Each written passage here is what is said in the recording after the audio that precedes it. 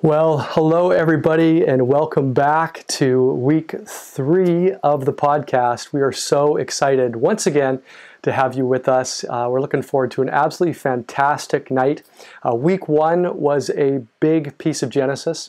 If you were along with us, week 2 was another big piece of Genesis, and this week is a third big piece of Genesis. We've gone through 50 chapters by the end of this week in 3 weeks.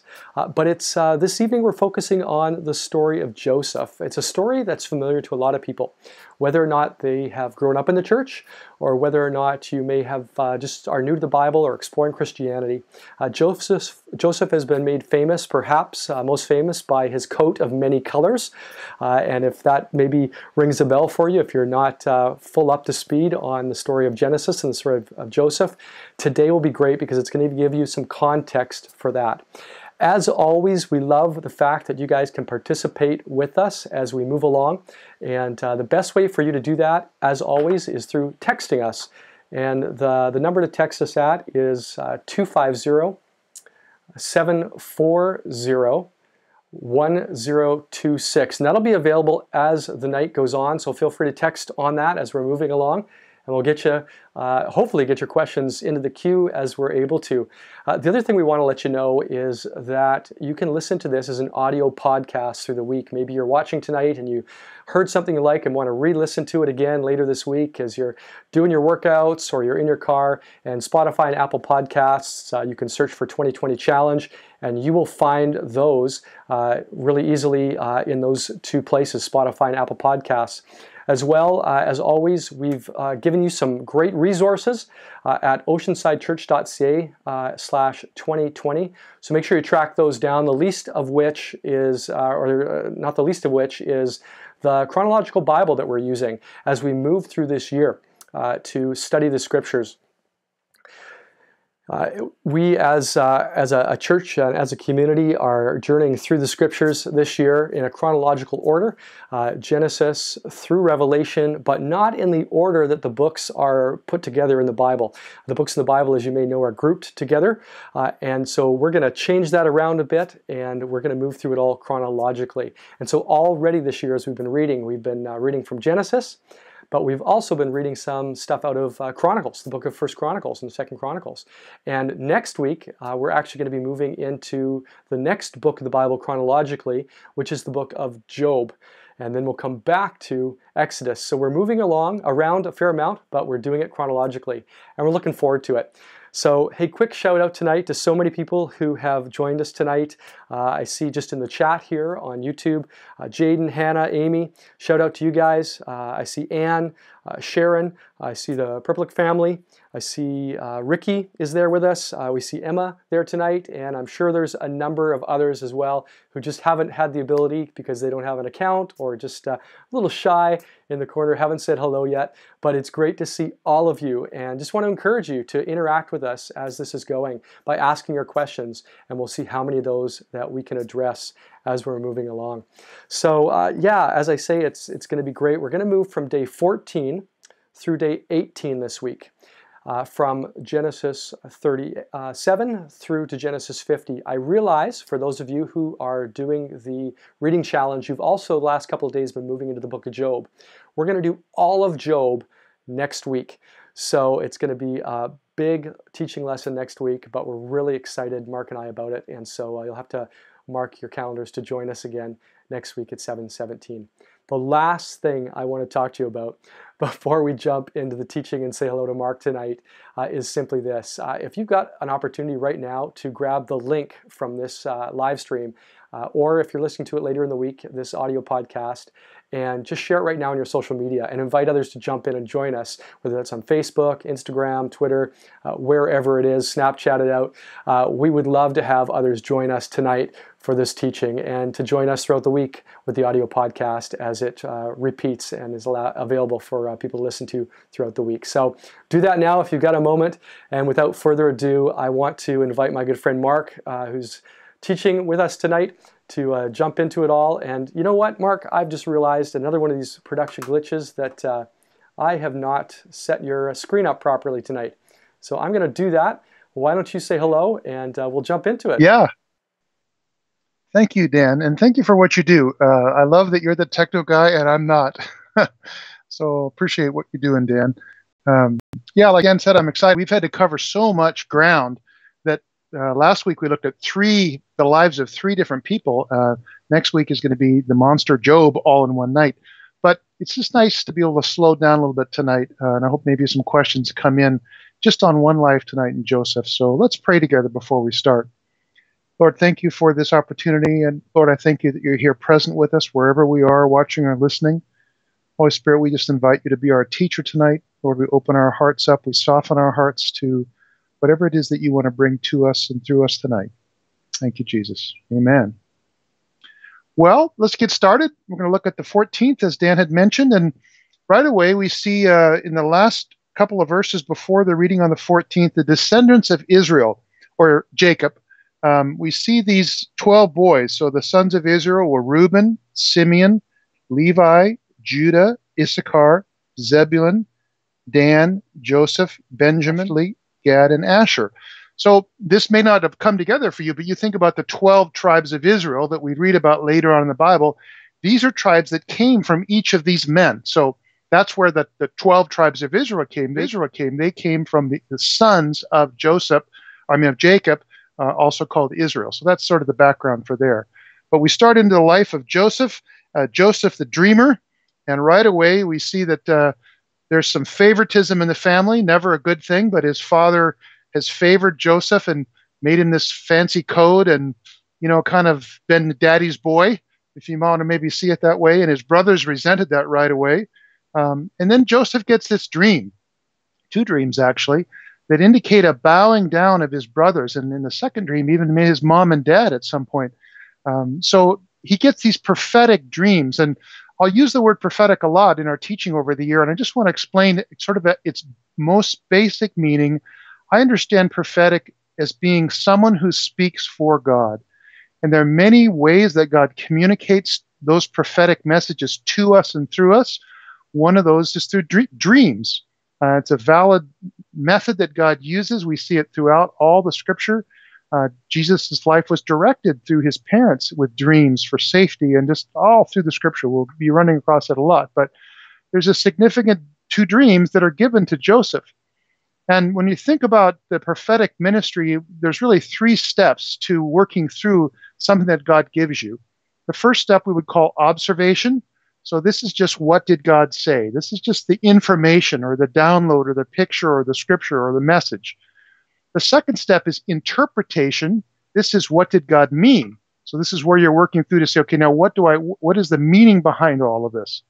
And the third step is application, and that is, what's my part in what you've communicated to me, God?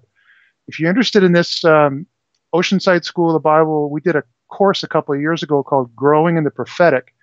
You'll find that on the church website, oceansidechurch.ca. There's a little school drop-down, and just look for the class, Oceanside School of the Bible, Growing the Prophetic. It's 8 or 9 weeks.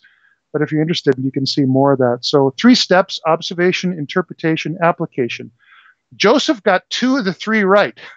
He got the observation right. He was able to remember and record the dreams.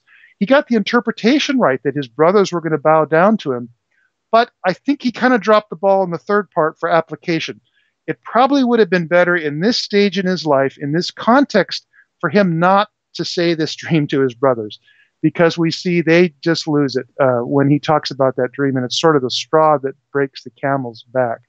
And we see what goes through in the situation. And, one of the brothers speaks up and they throw him in the pit. They get a chance to be able to sell him off to traders that are coming through for the money. And I think we see the beginning here of this cover-up that all these brothers now have to go through. And I really see it, as we talked about last week, it's a second generation thread or sickness in the family that has to do with deceit. So these brothers are making up this cover-up. The thing about one lie is it always leads to more lies. All through the night tonight, the brothers are always backpedaling and having to cover this one lie. So we see, he's sold off to a foreign nation. And then we come to the story of Judah and Tamar.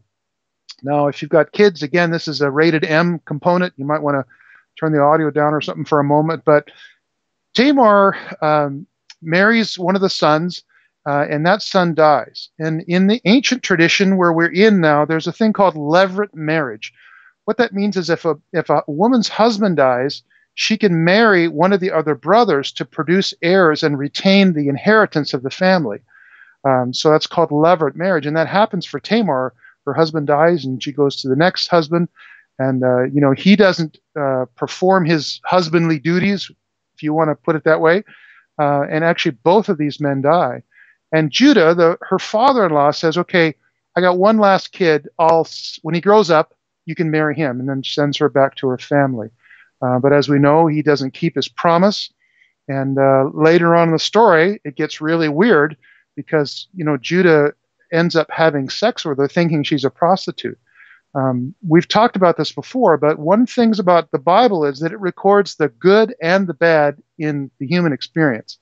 And this is one of those situations, the bad in the human experience.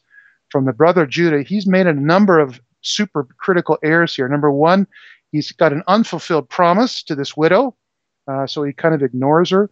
He goes and seeks sex through a prostitute. That's a bad idea. And then when it's revealed that she's pregnant, he's got this double standard against Tamar. He wants to have her burned. Of course, she saved some things to prove who the father is, and he has to admit, hey, you're more righteous than I am. But it's a dark place in the story of what we're looking at tonight.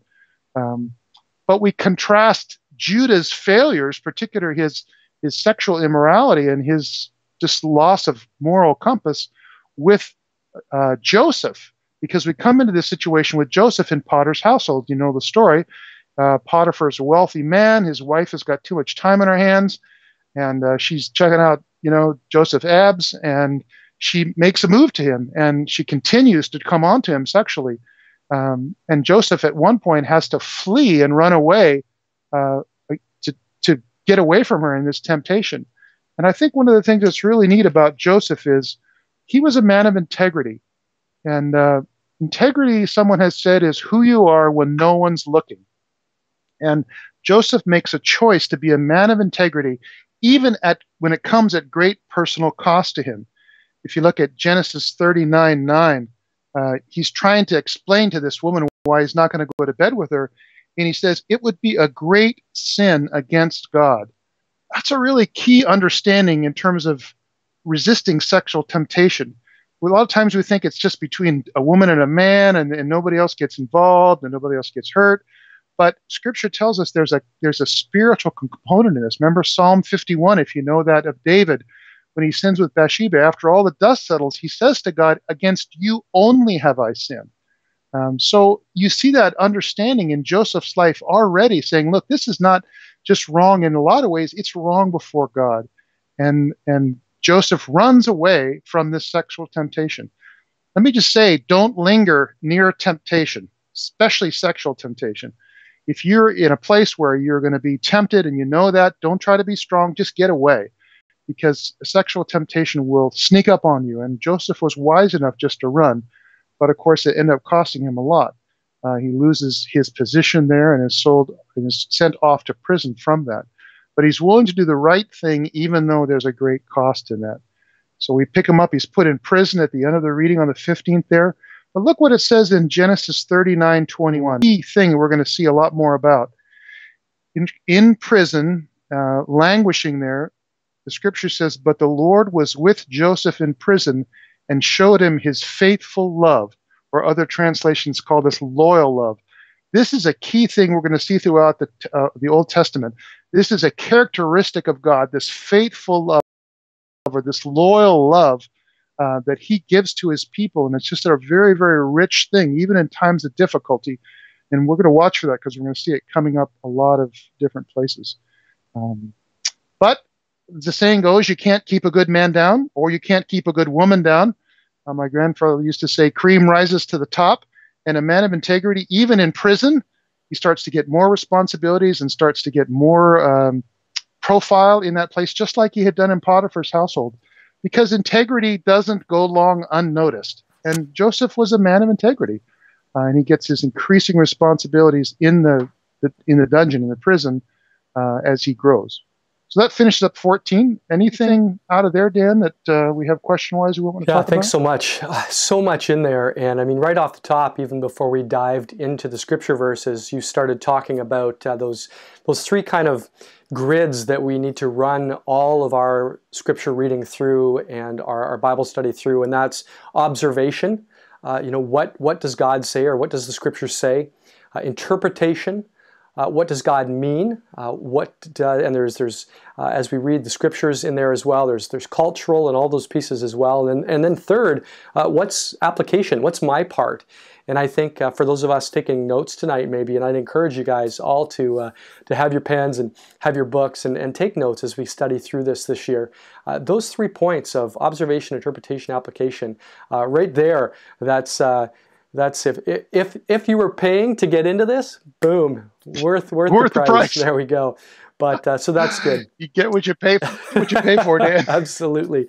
Hey, yeah, we did have one question coming out of this, and it's kind of what I'm going to call the kind of the sandwich chapter in here. We start with the story of Joseph in 37. We continue with the story of Joseph in 39, but right there in 38, it suddenly switches right to Judah and his sons. And who marries Tamar and then dies because of his wickedness before he gives her a child. Onan, his brother, who refuses to provide for her by fathering a child with her, and his life is also then ended by the Lord. And then Judah's third son, who's promised to her but never ends up coming together with her. And so eventually she tricks Judah, as the story and the reading went on, into fathering Perez, one of her children, Perez, who is actually in the lineage of Jesus. Why did the Lord end the lives, here's the question, of and Onan, but not of Judah and Tamar? And just to dig down a bit more into, I think what's meant here is, wasn't all their sin equal? Why, we see that it's not great to have Joseph playing favorites with his father. Is God playing favorites with people here? Why do some actions lead to death and others to mercy? How does that work? Any insights into that tonight, Mark? Yeah, that's a really big question. I bet you we're going to come back to this question a lot in the next 50 weeks. Yeah. Just initially, I would say that all sin has the same penalty. So in Romans, it says, we've all sinned and fall short of the glory of God. The wages of sin is death. So sin always brings separation. But even though all sin has the same penalty, not all sin has the same consequences. So if I lie to you, it might not have a real obvious consequence. If I murder you, it's quite a different consequence. Sure, absolutely. I don't think we really know the depth of what was going on here with these two guys. We know a little bit more about the second one, but so it's hard to understand and evaluate in half a verse what was going on. I trust God to know that there was something worthy of him taking their life.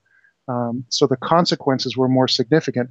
I can't exactly say why he saved Judah. I mean, Judah's the lineage of Jesus, but he's messing up big time too. So yeah. In situations like this, I think I just have to defer to say I trust God in his wisdom, and we don't know too much really, looking back 3,000 years about what went on there. But it must have been very serious. Okay, good. Thanks for those insights. Let's continue on. Let's move to day 15. Yeah, so we're 15. I just want to say a little bit about what a cupbearer is. You might not be familiar with that. The baker, we get who that is. These are the two guys that he's in prison with. Cupbearer was a critical role in the cupbearer was a person who took a drink of whatever the king or the pharaoh was going to drink and ate something before.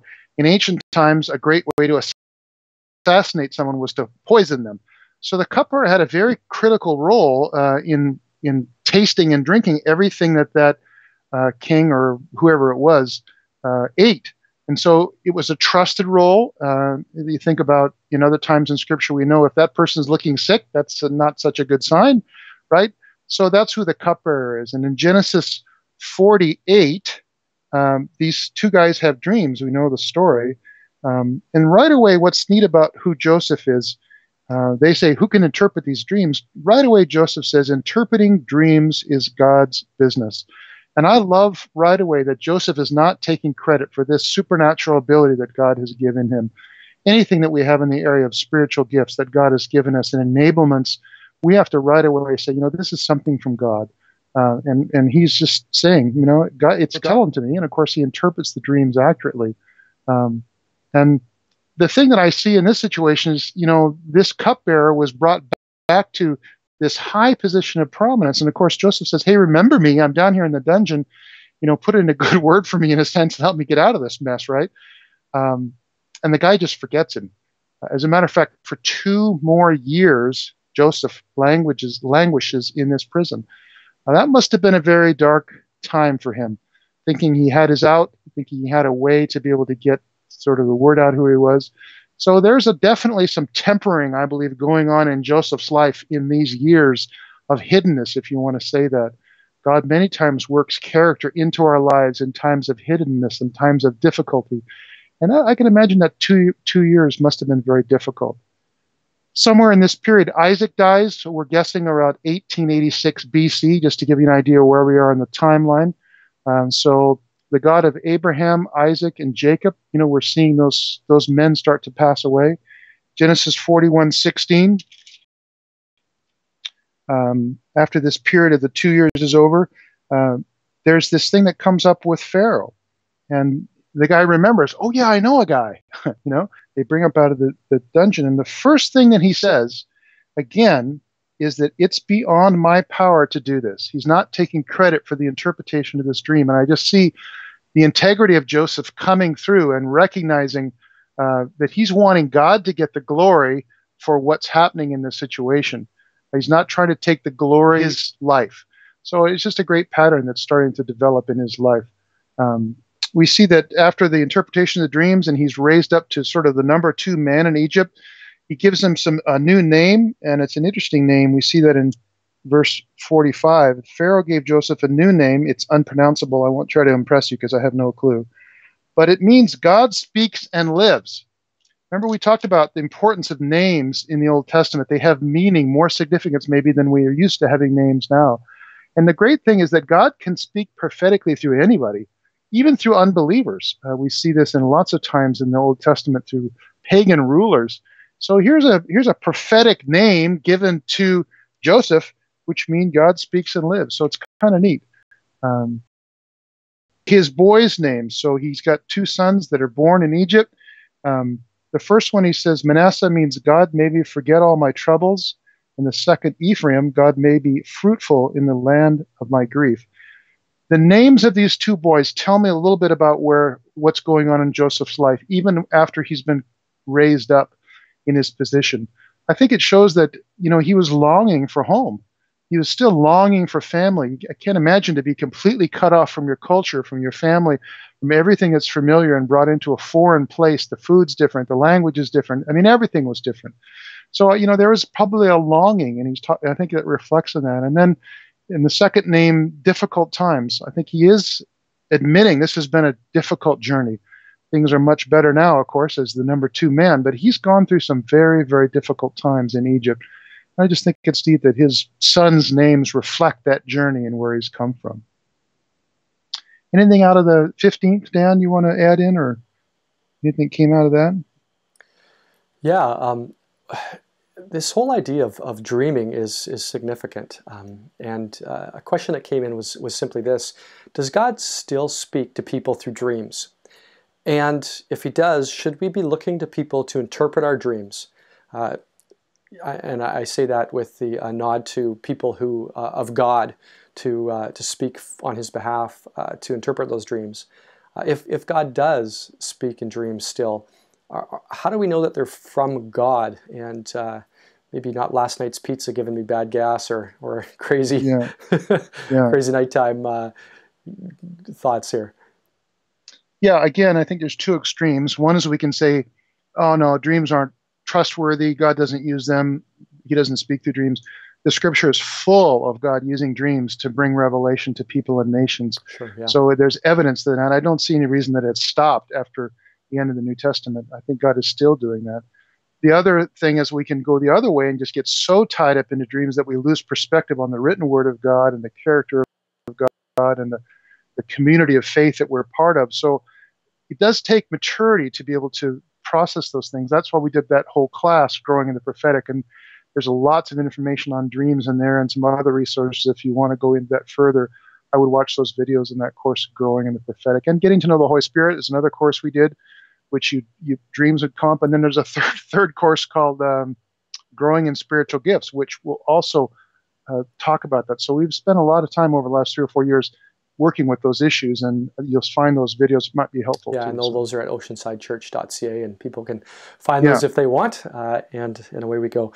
Thanks for that. Let's move on to day 16. Yeah, so now the brothers show up. They go down to Egypt because there's a great famine. Let me just say, Egypt, of course, has the Nile area, is in the sense when there are difficult times, when the hardship, traditionally for centuries, people have moved and migrated toward Egypt because there's water there and because that brings life. And that's exactly what's taking place with Joseph's family in this situation. They're moving in toward Egypt because of the need for grain. So his brothers show up, and of course this hilarious thing where they don't know who he is, he knows who they are, and they're bowing down to him. So here we go. Here's the fulfillment of a prophetic dream that was, I don't know, 15, 20 years earlier. And he's recognizing they're not getting it, but he's definitely seeing what's going on.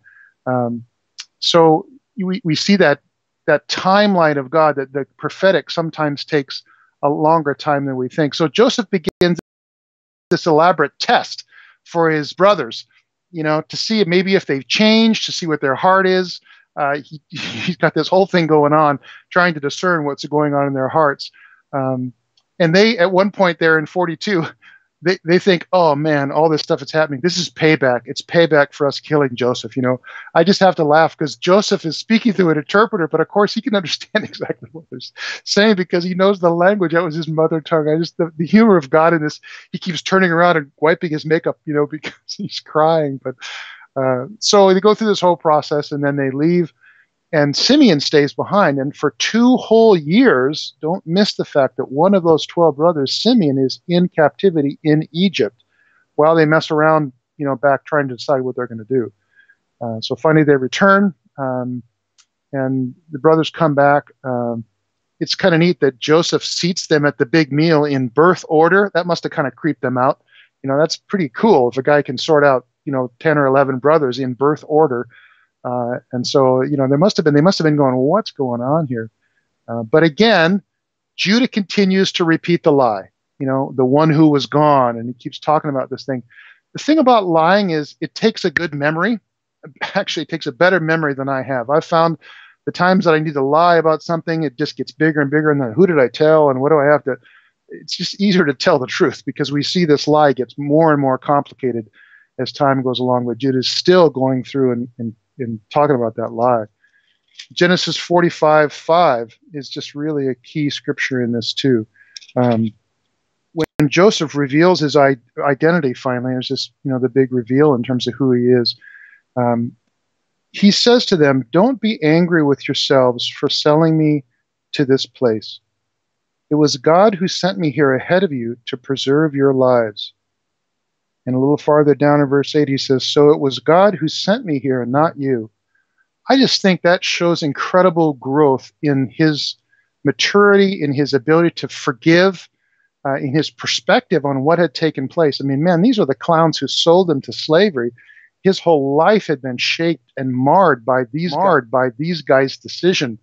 And yet here he is forgiving them and saying, look, there's actually something way bigger going on here than what you thought or what I even thought. And that's the purposes of God. He sent me ahead of you to preserve your lives. So we see God's bigger purpose in the midst of tragedy and suffering and the things that Joseph had to go through. Anything out of 16 there, Dan? I mean, there's so much content in there and so much, we talked about observation, interpretation, application off the top. There's so much application in that. I look at the contrast between Judah and Joseph. And Judah, as you mentioned, how he keeps the lies up. Even so many years later, he's just spoken it over and out so many times that he believes the lies, and it just rolls off his tongue now. Yeah, Joseph, the one that disappeared or isn't back, it was no more. And when in fact he knew exactly what had happened to Joseph. And in contrast to that, Joseph, who had matured and who was now forgiving. It's just an incredible picture of the two options we have in life: to walk in light, to walk in darkness. Yeah. One's not always easier, but it's good. The other one is often tougher, and it leads nowhere good. And so, as I read it, just so many application points coming out of this. Significant. Yeah. Significant. I have no questions on this one, but I do want to back up. I missed one that was given, if I might, back to chapter 38. Sure. Chapter 38, verse 8, Judah, the story of Judah again. And chapter 38:8 talks about a law, or the law that Judah is speaking about, or is speaking about a law. And Emma's curious about that. The written law, the Mosaic law, is yet to come yet. Right. So what laws is Judah speaking about in this? Yeah, I would say this is maybe more a tradition at this point. Don't forget, women, we talked about this last week, had zero rights in this ancient culture. So if your husband died, you couldn't have land, you were destitute. It was a horrible situation. So a woman was always praying to have a son, and a son would preserve her, look after her. That was his responsibility, the firstborn son in her old age. So it's kind of I just call it a tradition at this point. It definitely gets codified later on. We'll see this in a couple of weeks, this levirate marriage, but it's come out of this tradition, I think, of just, having to protect women from a society and a situation which was utterly destitute. So that's what I think. What I'm hearing you say is, look, there are local, there are cultural, there are national laws that are at play here, but then there's also the big L law of the Lord, which will come later on with Moses. And so sometimes as we're reading stuff, this would fall under the interpretation. What's being said here? Well, in this case, there's some cultural nuance that we need to be made aware of. Yeah, and in 2 weeks, we'll start to talk about the law, and that'll make more sense too. So let's continue. Yeah, good. So we're on the 17th now. I'm just shocked at the favor that God gives the family because of Joseph's role. I mean, these guys are nobodies. They're shepherds, and Egyptians detest shepherds, and he wouldn't have ever had a second look at this motley crew that's coming to buy grain. But because of the favor of Joseph and the integrity of Joseph, basically the Pharaoh, the most powerful person in the entire land, just opens up a wide open door for them and welcomes them into where things are. And it's just this favor of God. You see this coming, this thing of the cream rising to the top, but God opening a door through Joseph's integrity for this, really the preservation of the whole family. So the word gets back to the father finally, and that his son is alive. And in Genesis 46:2 and 4, God speaks directly to Jacob. And during the night, Jacob in a vision and said, "Jacob, Jacob, here I am." Jacob replied. God said, "I am the God of your father." The voice said, "Do not be afraid to go down to Egypt, for there I'll make your family into a great nation. I will go with you down to Egypt, and I will bring you back again. You will die in Egypt, but Joseph will be with you to close your eyes." This begins a really key theme that we're going to come back to lots and lots and lots. It's this relationship between the people of God and Egypt. As I mentioned before, with the Nile River, there's lots of times when in history of the nation of Egypt where things are difficult. So when we think about these two, the nation of Israel and the nation of Egypt, it's a long story. And sometimes God says yes to his people to go to Egypt for resources or protection. Sometimes in the long history, which we'll start to talk about more, actually Israel and allies against northern forces that descend. We'll talk about those in time long. So sometimes God definitely gives the green light to connect with Egypt for resources or for allies in war. But there are many other times in Scripture where God says no to his people. Don't get involved with Egypt. And there are times when Egypt and Israel are mortal enemies throughout history. So there's a dance here that's very important, and I think it's significant that God is saying, it's okay, Jacob, for you to go down. Because earlier his father wanted to go, if you remember, down to Egypt in the time of famine, and God said, no, stay in the land and plant. And of course, God blessed him even in the midst of difficult situation in that situation. So we just watch for when God says it's okay to go and when God says it's not okay to go as you read through, because it's a significant part of the deal. So then they arrive in Goshen, and it's interesting at the right before that in 46:27. So all the members of Jacob's family in the land of Egypt. This really surprises me. So after 3 generations, the God of Abraham, Isaac, and Jacob, the promise in the Abrahamic covenant of land, as far as you can see from ocean to ocean, and blessing and offspring as numerous as the sand and the seashore. And can you count the stars? They'll be like that. After 3 generations, we've got 70 members of this family going down. That's the extent of the realized component of God's promise at this point. It just helps me see that God's timeline is long run. God is a long run timetable, and we mentioned that last week, but I really see that here. But also, don't despise the day of small beginnings. I would call this a family, maybe a tribe at this point. It's not a nation. I keep saying nation because I know that's coming, but it's really just a family tribe. But don't despise those days of small beginnings. Genesis 47:25. So they're settled in the land. It's interesting that there's a blessing here. God uses Jacob to bless Pharaoh. This is very interesting because, again, this is just a family head, and here's the head of the entire nation, Pharaoh, and yet Jacob is blessing Pharaoh. The greater blesses the lesser. So I just see the hand of God, and it's outrageous, actually, that he would be in a situation where he's blessing the Pharaoh of Egypt, and Pharaoh is receiving those blessings. But remember the Abrahamic covenant. This is the beginning of the blessing component. He's blessing nations through this family, and here's maybe the very beginning of that.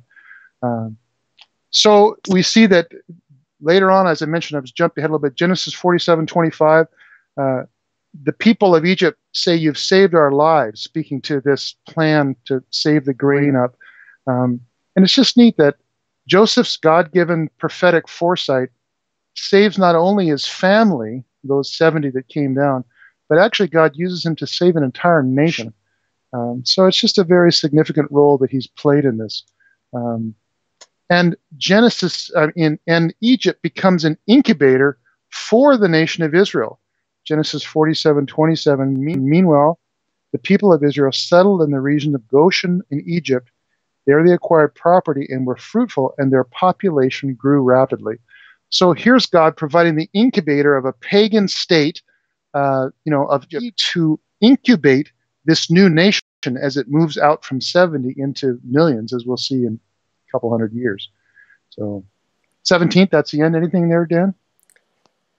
No questions on this one. Let's continue to push through and do our last day, the 18th. All right, let's power through into the 18th. So Genesis 47:29. So we see Jacob's death is drawing near. And Jacob's last sort of faith request is this: don't bury me in Egypt. When I die, please take my body out of Egypt and bury me with my ancestors. I just see this as such a faith response, a faith-filled response. He believed in the realization of the Abrahamic covenant. He believed what his father had been told, his grandfather had been told about the land. They never owned anything except a little burial plot in this promised land at this point. But I just think it's neat that he says, don't bury me here. I belong in that land that God has promised. I need to rest with my ancestors in that land of promise. And a good way to think about faith, or a component of faith, is it's believing before things are realized. Believing the promises of God before you can see them with your own eyes. And this is a great illustration of Jacob doing that, saying, look, don't bury me here. Take me down and bury me in the promised land, which, of course, is exactly what happens. In this process, Jacob claims Joseph's 2 boys.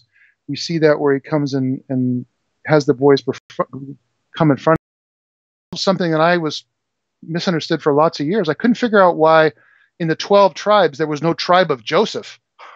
So basically what his father has done is he said, I'm taking these grandsons as my own. And so when you see the 12 tribes of Israel, now we've got the half tribes of these 2 boys Ephraim and Manasseh, that's where you get those other half tribes. And that's why in the biblical times, there's no tribe of Joseph, because Jacob takes these boys as his own. He treats them in an inheritance perspective, just like his natural born son. So he takes up that situation, but great situation where he comes in and he blesses those boys. And again, the younger gets blessed over the elder or put in front of the elder. And of course, his father's freaking out because he's crossed his arms and no, that's not right. You're not blessing the right one. And Jacob says, I know, you think I can't see, but I know what's going on. And it just shows me that God's ways often conflict with our human traditions. There's things that God does in his wisdom that sometimes look to us wrong or backwards. And we have to learn to trust him in those situations, because we see as history unfolds, this is exactly what happened with these two boys. And then Jacob blesses his sons. This is a powerful thing, and I've read this blessing lots in my lifetime, and I just wondered, how have we lost this? How have we lost the aged among us blessing us as they come close to death? It's a powerful thing that we've lost, but he blesses each of his sons. Genesis 49:28. I wish I could say I understood all the blessings. I don't for sure, but the scripture says that it was appropriate for each in 49:28. Interesting that his firstborn, I mentioned this before, but when he talked about his firstborn, he said, you went to bed with my wife and you defiled my marriage couch. Remember, we talked about what the firstborn Reuben had done, and this comes back to this penalty for that. So that's not the first time we're going to run into that. We'll see it later in Scripture. So he blesses his sons, and then Jacob dies. Now we're probably maybe 1859 BC, and Jacob's body is returned to the promised land. They have this big funeral procession. So Abraham, Isaac, and Jacob, those are the patriarchs that I am the God of, and now that third one has died and Joseph remains.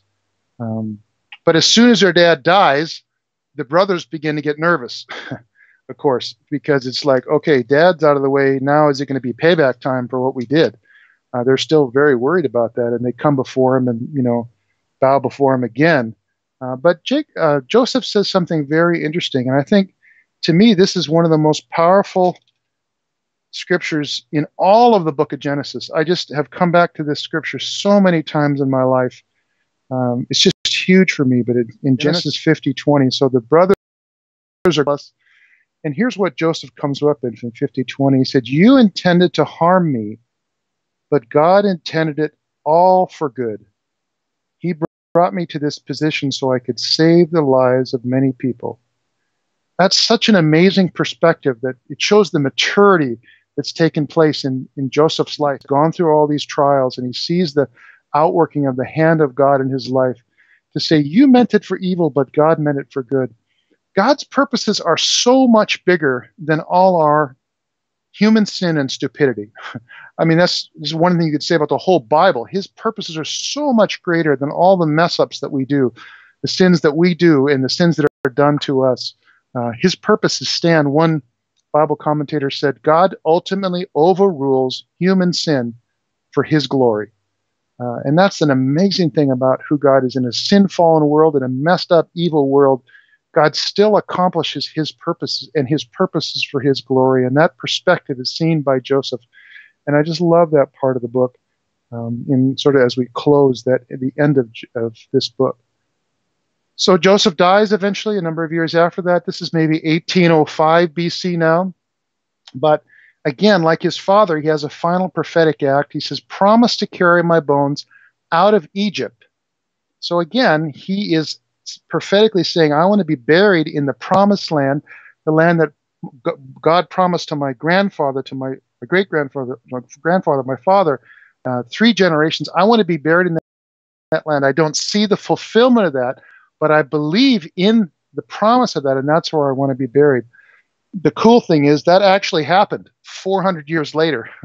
When we get to Exodus in 2 weeks, we'll see the very thing. They took Joseph's bones when they left Egypt and brought them back into the promised land. So again, the long-term, long-run plan of God. Here's 400 years later, that the fulfillment of this prophetic wish is taking place with the nation of God. So just blown away about the sovereignty of God and how he sees the big picture. Many times we lose track of that. Any questions of that in the 18th, Dan? Yeah, no, we didn't have any questions on that. I guess for myself, I've just been impressed again, and you mentioned it here, about that idea of faith, believing God before things are realized. This lesson from Joseph on this last Sunday at the church that we're a part of at Oceanside in Nanaimo, Wes spoke, and he shared this idea that God isn't so much into moments, but that he's into a process. Sometimes moments will start a process, but very rarely is God about just the moment. It's usually a moment unto something greater. And that's shown to us through the life of Joseph and through the life of his brothers. God's interested in the process. He's up to something. His fingerprints are on it. And our job is to lean back into that, to trust that, and have that faith that even though we don't see it, that we trust God that he's up to something. And ultimately, even though there might be suffering and challenges through it, it's for our good. Yeah. You know, the take home for me in the end of the Genesis is obviously coming out of that Genesis 50:20, when he said, "You intended to harm me, but God intended it for good." I'll just tell you a story in our own life, 15 or 20 years ago, in a very different time, in a very different place. I was a youth pastor and a small groups pastor in a wonderful church. Worked for a wonderful senior pastor I had a really good relationship with. There was a worship pastor. The three of us just made up a really neat team, very, very different in gifting and personality, but working together. And God was blessed. There was kingdom things happening. I felt like we were on the edge of revival in that situation. And it was a very exciting time as that team began to honor and work together in that situation. But in the midst of that, some powerful people rose up in the church who did not like what was going on. And there was a backlash against some of the changes and some of the newness maybe that was taking place. And because of the ecclesiastical system we're involved in, I ended up getting voted out of the pastorate and our senior pastor as well, and asked to leave the ministry immediately. So just for clarity here, you got fired from church. Yeah, you got to be pretty good to do that, right? Only to a youth pastor, right? Yeah, just yuck it up, anyway, bro. Okay, just yuck it up. I bare my heart here, okay? So this was a very, very difficult time in my life. I felt betrayed. I was really struggling with unforgiveness, and it was very much a time of brokenness in my life, for my life, for Dean and I and our family. I could not see the purposes of God in this. It just looked like the enemy had a field heyday, and something very significant and very special that had been stopped of what God's activity was. That was my perspective on it. So it took a long time, years, before I was able to, I had to choose to forgive and choose to bless. And I did that over and over when I didn't feel like it, as things came up and thoughts came up. But the sovereignty of God, after a while, I see his hands now, after maybe 6 or 8 years of perspective, that what I would call great trial in our life or tragedy brought us to Nanaimo and brought us into the family at Oceanside Church. And God began to grow us and heal us through that thing. And God brought maturity through our time at Oceanside, which has been maybe, 14 or 15 years now. There was a healing that came through that. And we got to know the Holy Spirit in a way that we probably would not have if we had not gone through that. We got to experience spiritual gifts in new ways because of what God was doing at Oceanside. I learned a lot about spiritual warfare during that, which I never knew during that period of time. And God matured me and grew me in my understanding of experience and in victory and walking in spiritual, the protection of God from my family and from my life. Well, we grew in prophetic ministry and understanding prophetic ministry and being around it in a prophetic community. So all I can say is that after, many years or, a couple decades, I see the perspective of God in this. And I can honestly say that, you meant it for harm, but God used it for his glory.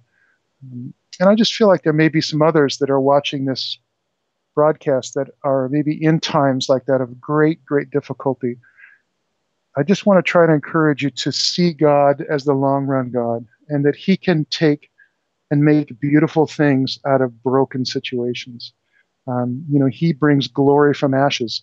And we definitely have seen that in our life and can testify to the goodness of that. And I think that's the whole point of the story of Joseph in Genesis, to remind us that, yes, bad things happen to us. We do bad things, but God is sovereign, and He works those things for those that lean into Him and tenderize our hearts for them. He can make beautiful things come out of that. That's good. Yeah. So let's pray, and I'll turn it back to Dan. Lord, thank you for your goodness. And Lord, we just declare that you are the God who makes beautiful things out of wreckage. And we thank you that you do that in our lives. Lord, I pray if there's someone listening who is going through those times, or the Holy Spirit, you would speak to them, give them the perspective of your loyal love in the midst of that difficulty. And Lord, help them to have the faith to know that you will bring about your purposes even in the midst of those difficult times. Thank you, Jesus. Amen. Right on. Mark, thanks Dan, so much. thank you. It's always great to have you and to lean into it. I've even got comments and stuff popping up right now. So it's great that people are engaging here, and I'm looking forward to it. I'm looking forward to next week. Now, do you want to share a little bit about what the plan is for next week? Yeah, so it's a little bit weird. I'm going into surgery this next week, and I'll talk about that a little bit. So we have pre-recorded the whole book of Job already. The teaching portion. And we've had some questions. The teaching component of Job has been pre-recorded, but we had some questions early on, so we are interacting with questions. But Dan is going to continue in live stream like we've just done next week at 7:17. But I'm not going to be there. I'm probably going to be in the hospital recovering. And but we've already captured that video. But I just want you to know that I feel like that was a significant thing that God did. So I encourage you, it's going to be a little bit different. You won't see me live, but Dan will be live and will be quarterbacking that teaching this next week. So please do plug in. There's lots of questions about Job next week. And I just felt like God's hand was over that recording, and I'm excited to see what He does this next week. So hope you can join us. Like I say, as you've said, we've pre-recorded the teaching portion. We'll still be live. We'll still be interacting on it. But you're right. It was a significant teaching time, and some of the pre-questions that got sent in were I think will be incredibly helpful for people to hear and interact with. So it'll be great. Thanks so much, Mark. We appreciate you and your teaching this week. And to everybody who's joined us, it's been great to have you. Once again, if you have the chance to share on your social media the podcast addresses for this on Spotify and Apple Podcasts, and as well, just if you're watching on YouTube, right now, just below what you're watching, just below here, there's a share button.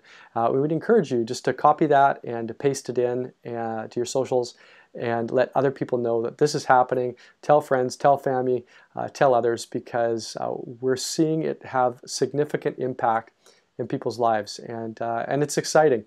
It's exciting. So, guys, until next week, thanks so much for being here. Have a great week. Next week, we're going to be day 19 through day 31 on your readings. So keep an eye on that. Cover those readings. If you need the resources, they're at oceansidechurch.ca/2020.